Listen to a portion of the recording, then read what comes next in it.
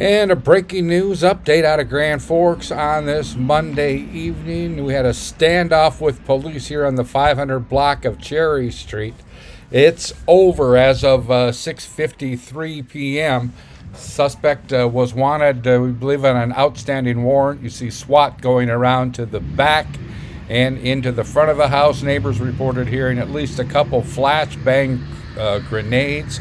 Then at 6:53, police walked out with a suspect who was being checked out by the back of an ambulance here. No details yet on what he was exactly wanted for. We have a call into police. We'll get the suspect's name and maybe a booking photo tonight.